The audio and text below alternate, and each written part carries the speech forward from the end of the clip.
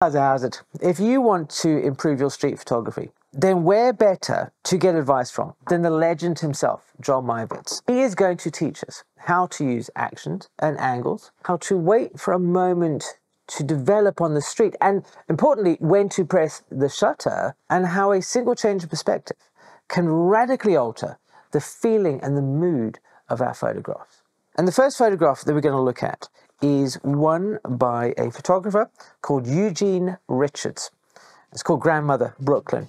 And in this photograph, a lot of people may look at it and go, oh, it's all wonky donkey, everything is squiff, and that is rubbish photograph. But this is what Joel sees. There is a wonderful geometry to this photograph. The girl in the middle tosses a pot of water, perhaps, as some kid we can't see, but imagine might be there, just outside of the frame. Eugene Richards catches the swish of the water mid-air as it forms an almost complete circle. Just below the girl, a woman sits in a kiddie pool, which is another circle, while a triangle of water sprays from the fire hydrant. The whole picture is tilted. The bridge, the fence, and the building come together in a zigzag of diagonal lines, and yet it is beautiful because of that. When you look at this picture, or any picture, you realize it doesn't just exist. Someone made it. You can tell this picture was made spontaneously, which gives it its energy. In a more controlled moment, the photographer might have been tempted to straighten the frame. I suspect that Richards was a passenger in a car. His point of view seems to be from a lower angle than if he were just walking by. Of course, it could be that he was out in the street, and when he saw the girl about to throw the water, he lifted the camera in time to catch her swing. But none of that matters in the end, because Richards saw all of the actions and the angles of the place and had a sense of how to get everything in the frame and fit just right. I think this is one of the great aspects of this book, is we're talking about simple ideas. And many people, I think if you were to put that photograph up online, would be sitting there saying, hey, do you know what? It's all wonky and those lines should be straight and horizontal and all that kind of stuff. But if you look at this image, if all these lines were dead straight, right, everything going on here, this photograph wouldn't have the motion, the movement, the sense of energy that Joel's talking about here. It feels spontaneous, it feels real, it doesn't feel like it's contrived. Everything just works. You've got the lines that have that motion, that movement because of diagonalness, and then you have also the water that just shoots across the whole image. Everything just feels really, as Joel has said, spontaneous. So in your own photographs, don't see something that's panning out and go, oh, everything has to be right and stuff. What is more important here? The level horizon, or the fact that this photograph feels genuine? Think about the motion, the movement, the energy, the life of being on the street and taking those photographs. But how do we know when something is going to happen? Well, for that, we're going to turn to Helen Levitt. And once more, see what Joel has to say. So we have a photograph here called New York City Phone Booth from 1984. And in there, there's a lady being squished in with two kids shoehorned into the phone box. So what is the lesson in this image that Joel is going to give us? He says here, people do the strangest things. Why did this little boy force his way into the telephone booth? It looks so uncomfortable. These kinds of unexpected and funny incidents take place all the time. Sometimes you get a feeling that something exciting or surprising is about to happen. You may be even able to predict exactly what is coming, but a lot of the time you just have to watch and wait. Street photographer Helen Levitt saw the large woman in the phone booth with her daughter and stopped to keep an eye on the situation. The scene had the makings of a good photograph. The softness of the bodies squeezed into the hard lines of the telephone booth, but it was when the boy started edging himself into the booth that Levitt made the picture. The space is so tight that his head is bent back and his arm won't fit through the door. You have to be willing to let things play out. If something seems interesting to you, hang out for a moment to see if what you think could happen actually does. If Levitt had gotten bored and walked away, she would have missed the best part. So many people these days, and I include myself in this, when out in the street, walking around, we see things, go, oh, that'll take a cool picture, and we take the photograph, or we don't, and we move on to the next thing. Here, Helen has seen this phone box that's in there by the street, and obviously this lady's moved in, and her daughter's kind of gone in there, and then her son's, completed the photograph. It's elevated to a little bit more. Now, I'm sort of looking at this and thinking if I were in this street corner, I probably wouldn't have paid attention to that phone box. There's a lot of things going on here. There's these bikes, there's the yellows and what have you.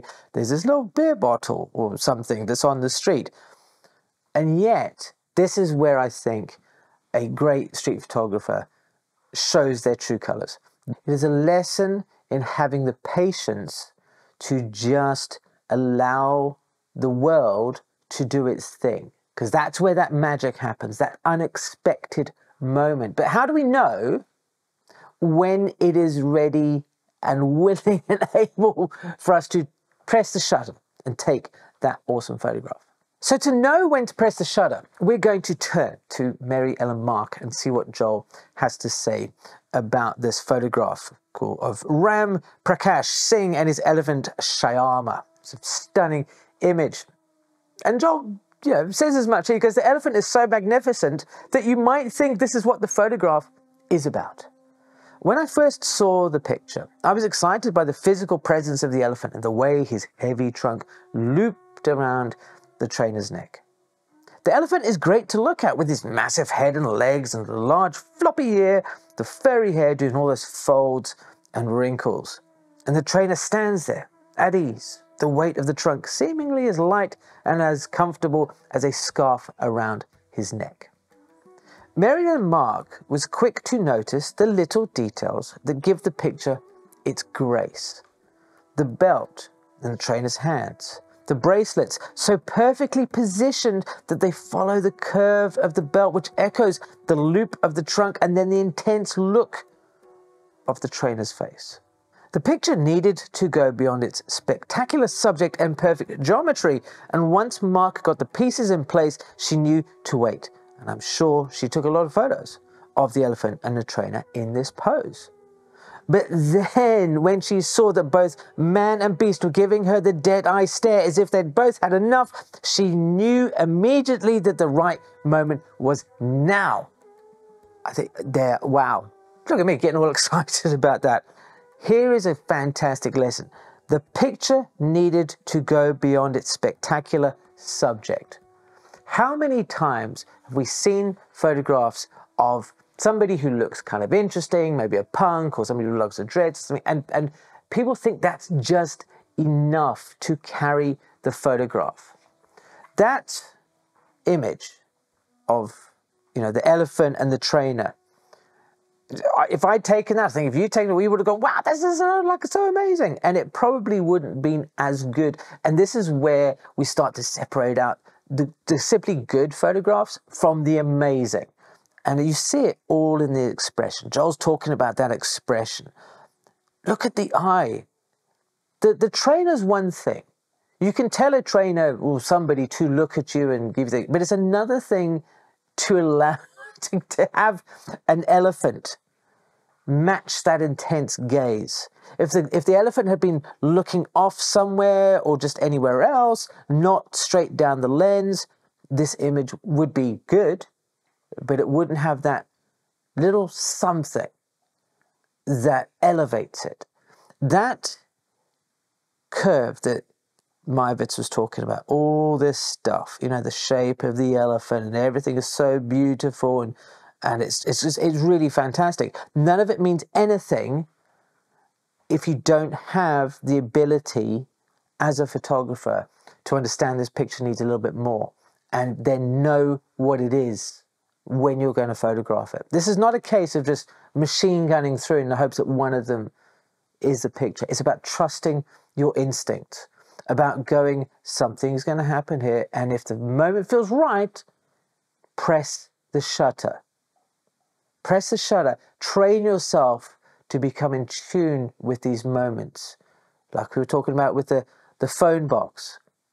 Train yourself to see events panning out and to get in touch with that flow of the moment where everything just peaks, and that will take your photographs to a whole different place.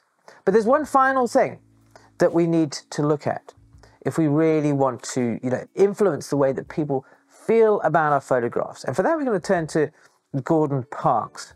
Gordon Parks is a fantastic figure in photography, not just a very talented photographer who created many iconic photographs, but also a film director who did all the Shaft films. Like, who knew? But we're looking at this image here called Black Muslim School Children, Chicago, 1963. Joel is talking about perspective. And he writes here, the way we see and understand is radically altered by our point of view. Take this photograph, for instance. There are some small boys in a doorway. Notice that the smallest boy is carrying the biggest package and that they're looking up at the man standing in front of them. We have no idea what is happening, so the picture is a puzzle. Gordon Parks saw the kids in the doorway and then made a choice to kneel down and to frame the picture at the same height as the boys and from underneath the man's arm. By taking the photograph from this angle, Parks was able to capture the various expressions on the boys' faces. Suddenly, this simple scene of boys in a doorway is charged with drama. He made the choice to change his perspective, and that changed everything. Try experimenting with your perspective. Watch life from new vantage points. Lie on the ground in a spot where you would normally stand, or stand still in a place where you would ordinarily be moving through quickly on your way to somewhere else. You may notice and maybe feel something that would be hidden from you otherwise. Feel something that would be hidden from you otherwise. I think that's a fantastic piece of advice. Just changing up the way that you feel about an image when you look at it.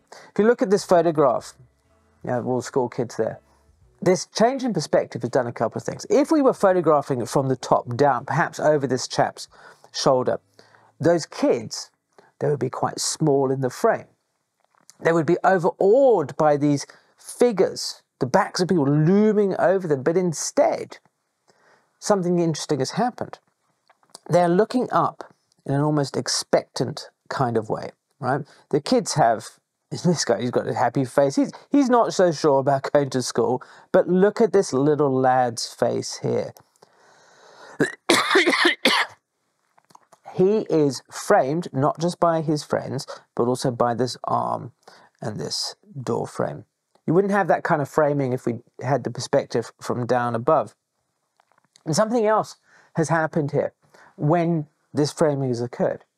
These are young kids. They're going to school. This is their teacher. They're being introduced to their teacher for the first time, perhaps.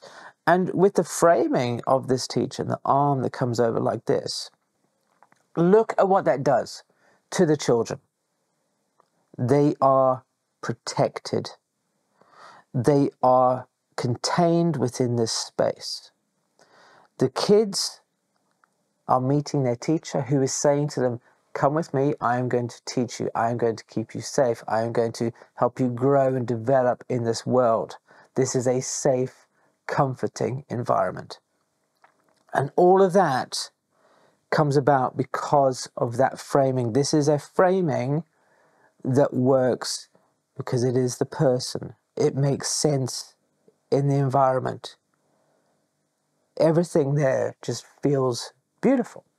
So when you're out and about and you're looking for framing things, don't just think about, how things are going to look, if they're going to be like kind of cool and groovy. How is it going to change the mood, the feeling that the person's going to get when they look at your photographs?